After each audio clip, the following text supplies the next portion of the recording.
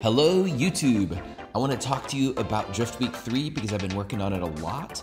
I'm trying to make Drift Week 3 really special and take it in a little bit different of a direction and develop the whole concept. So with Drift Week 1, we had no idea what we were doing. We didn't know if any of the cars would make it. I came up with an idea with some friends. We executed it. It worked way better than I thought. With all the YouTubers' help and the tracks and the other drivers and just everything, it went so well and told an amazing story. For Drift Week 2, I escalated everything.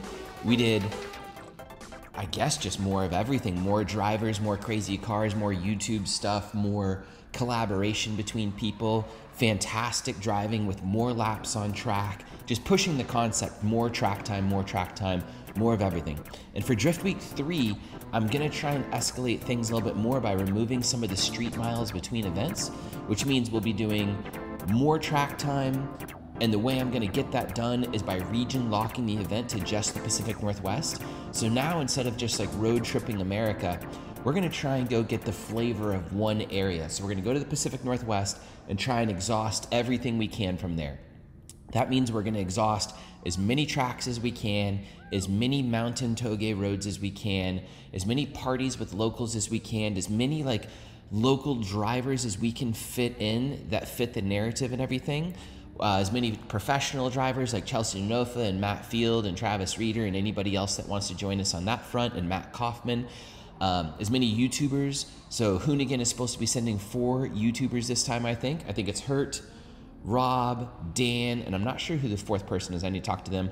Donut Media is sending out a guy. John Cerrone with somebody else from their channel to drive an E36. Trevor should be back from Ocean Auto TV. Lots of grassroots guys. We have a lot of interesting cars. So we're gonna have more grassroots guys. That's important because I don't want this to just be some elitist thing where I have a picking process and I feel like it's elite and no one gets in. I want guys to get in. I want people to drive. I want this to be an amazing experience. But I'm picking people for various reasons, such as their ability to create media, their ability to be one of the best drivers in the world, just a cool grassroots guy we want around. We're doing it as a training ground for some of the Pro 2 guys or Pro Spec guys or whatever you want to call it that just got their licenses. So we have a bunch of those guys coming out to practice so they can go professional because it's the best place to get a ton of seat time. And I'm picking people because of unique cars. We have a NASCAR coming out this time that's been converted into something else. We have an F80 M3 from RK Tunes. He's bringing out a really new chassis. We've got a couple newer Mustangs, lots of Corvettes, lots of interesting cars. Hopefully we have a C7 Corvette coming out. We may have a brand new 2021 manual transmission M3. That'll be super exciting. I think Adam's gonna bring an all new car, he said. Hurt from Hoonigan is supposed to bring a rotary car. I hope that's not true. I hope he brings that amazing GS, but I'm excited if he brings out a rotary car as well. So many of these guys are bringing out new cars. Trevor from Ocean Auto TV is probably gonna build an entirely new car for this. That's exciting. He built a 2JZ Mustang for one of the events, and then he took it easy and just like rebuilt a wrecked C6 Z06 for the last Drift Week. I'm just excited. We have so much stuff going on. Let me look at my notes real quick. What else do we have going on? Oh, we've got some grassroots guys from Texas, such as Patrick Carson, that are going to be joining us. That's super cool. So I have lots of my friends. We do have public dates this time as well. I can't tell you everywhere we're going because some of the tracks are going to be private, but I really want to include the public more with Drift Week. Now that we have it dialed, now that we know what's going on, now that we know we'll make it to these dates and we won't all be broken, we will be at Villain Sportsland on April 17th and 18th. On Saturday, on the 17th, we'll be there from 10 a.m. to 10 p.m. Everyone's invited to come out. And on Sunday, we'll be there from 10 a.m. to 5 p.m. Come on out. We'll probably have ride-alongs there. I'm not sure about all the rules there, but we'll probably be doing ride-alongs at a lot of these venues. You can come meet and greet the YouTubers and your favorite grassroots guys or the professional guys. We'll have open pits so you can see all the cars, probably sit inside of them, have a good time with people, chat with them, see how they're doing. And then April 23rd, which is a Friday, we'll be at Affinity Circuit down in Medford. Sunday, April 25th, we'll be at Pat's Acres down in Portland.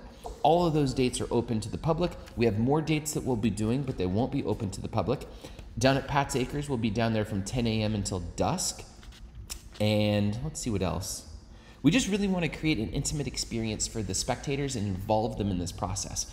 Before, originally, It was an online thing only for the spectators because I didn't know if I could create a good experience for everybody. And that's really important to me because I don't want anyone to have a bad experience. So for this one though, we will be, like, I'm just confident that we can provide a good experience. So we really want you guys to come out and have fun and see. And like say at Villain Sportsland, is if the weather's good, we're gonna be doing some no prep drag racing to see who has the fastest car there, along with the Mahon style drifting at Villains and stuff. That'll be really exciting. At Pat's Acres, we'll be doing a lot of ride-alongs, and same thing with Affinity Circuit.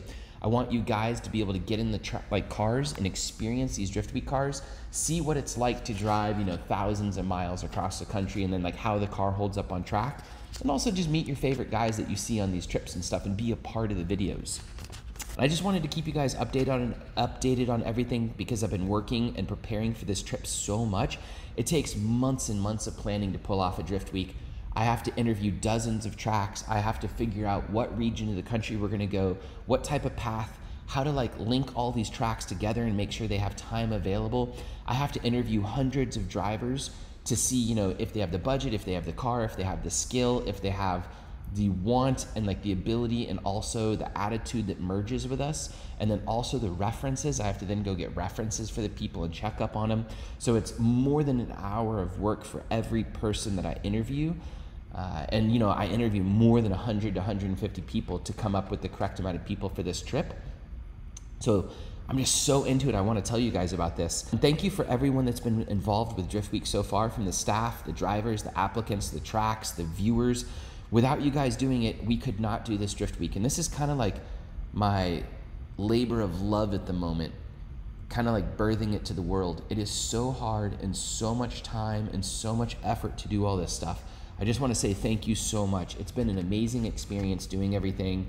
Thank you to the YouTubers that help it like tell the story and make the whole thing realistic and like give it to the world. Thank you to the world and all the viewers for finding interest in like what I love about drifting, which is having as many laps as possible and enjoying it with your friends and experiencing stuff and going different places and getting out of your comfort zone and operating a drift car differently and thinking about a drift car differently, pushing the envelope of reliability for drift cars and how we build them and how to enjoy them.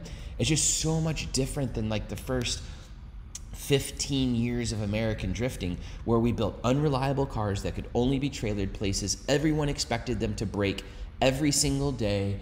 We pushed the envelopes of, like when you got a drift car, you would immediately strip it and throw everything away that made it comfortable. Anything that like kept it safe on the road, you'd throw away. You'd throw away anything redundant. You'd put terrible Chinese parts on it that made things adjustable, but were not, how do you say, like conducive to making the car a better overall car. You were throwing away all the original engineering, and maybe for no reason sometimes.